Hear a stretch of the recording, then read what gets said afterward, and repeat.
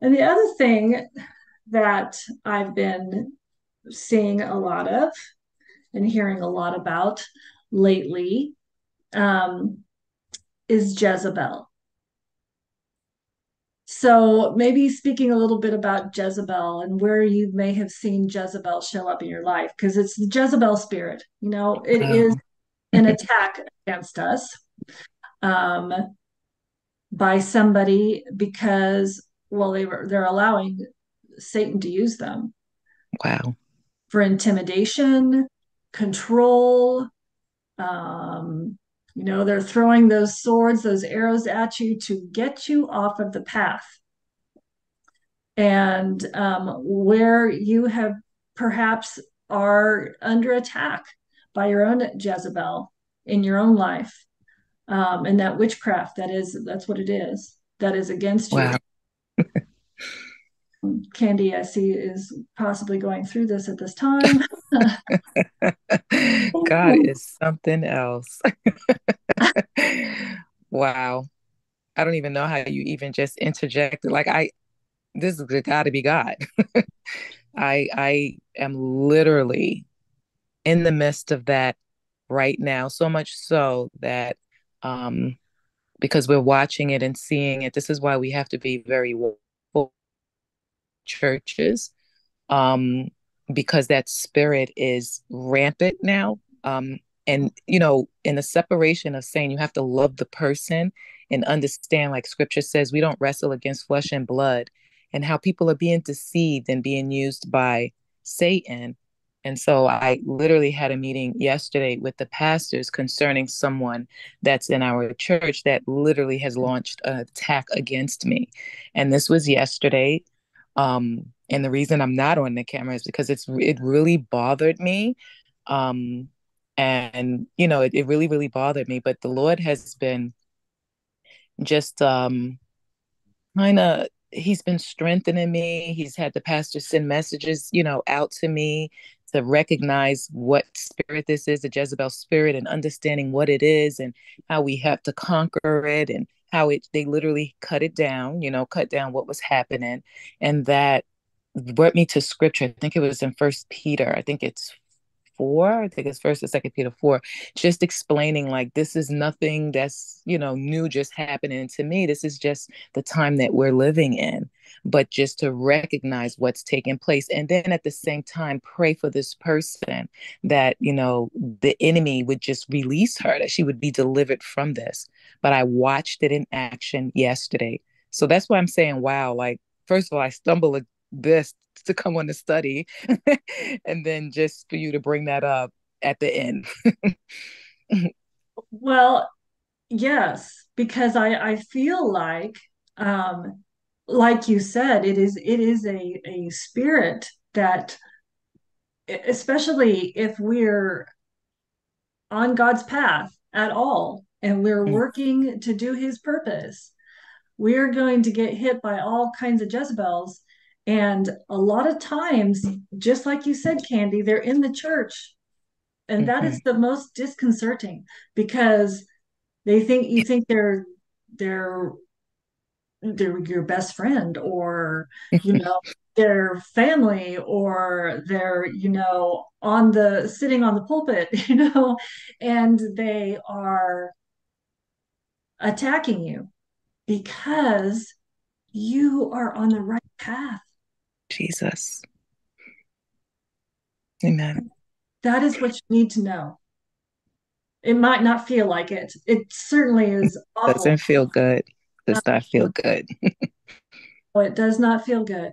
And it leaves you questioning yourself. Mm-hmm. Is this person right? What they said? Or am I in the, especially when it's a Christian person, you know, Mm-hmm. am I in the wrong somehow? Did I do something wrong? Do I need to correct something? And Mm-hmm. leave you, it takes away your confidence. It knocks your feet out from underneath you, you Mm-hmm. know, uh, takes the steam out of you. And that's all it's designed to do, that, leave you questioning yourself, you know. Mm-hmm. Um, it is a literal attack from the enemy. And I have been going through it myself, seeing it around me. Um, and I just want to assure anybody, and whoever wants to share what they're going through, that it is because you're actually doing what God is asking you to do, and the enemy sees you as a threat. Yeah. Yeah. What I will say is that what has been, and I've been in this, like just thinking about Elijah, right? And um, how Jezebel came for him after the Lord worked, a miracle through him. And so, how just the one word, like that one attack, had him running away. So then I started reflecting for myself. And just to your point, it's like, okay, I'm doing what it is that the Lord has called me to do. So these attacks are going to come, but I can't be fretful. I can't fret what's happening. I can't be in a place where now it's going to shut me down because the enemy then would win. And I do not want that to be the case. And so the word tells us that we have to endure, we have to persevere. And we have victory. We have victory in all of this. And I just want to continue to press and do kingdom advancement, and that's it. And that's it. And uh it doesn't feel good. No, it doesn't. What was I going to say along those lines to follow up what you were saying there? Oh, excuse me, Elisha. Part of what happened with him is it was fatigue. Yeah. He was worn out, and in his fatigue, he allowed, he had nothing left in the tanks actually, and so he allowed her threats, amazing as it seems, but we all do that. We have we're over here on the at the top, you know, everything's going great, and we've put everything into it, all of ourselves into it, and then we hit that, and then some Jezebel comes and whew, bowling Yeah. ball at our feet, and in our then we get into our humanness.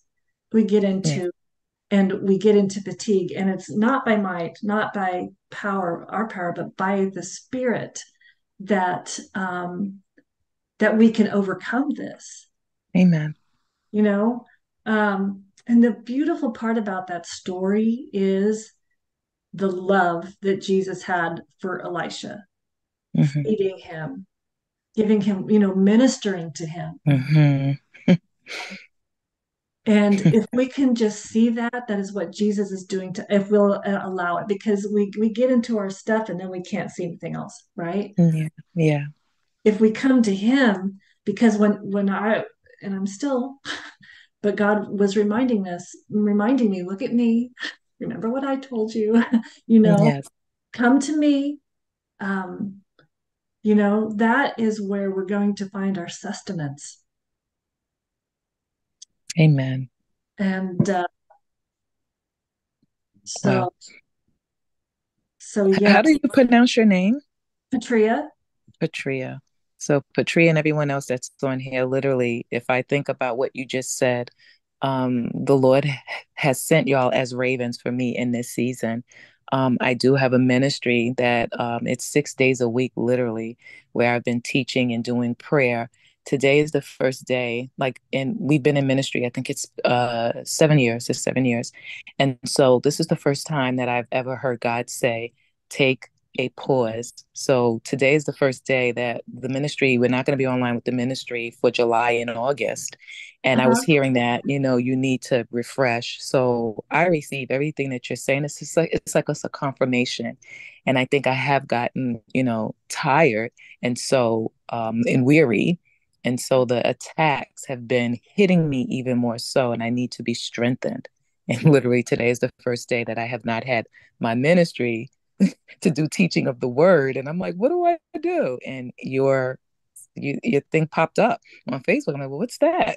And then I'm here. So I'm seeing that as you and everyone that's here. is that raven God is sending, like just to feed, and it's okay. You're going to be refreshed. And Jesus, like he's with me. And so I thank you for this. I really do. Wow, Candy, I have goosebumps.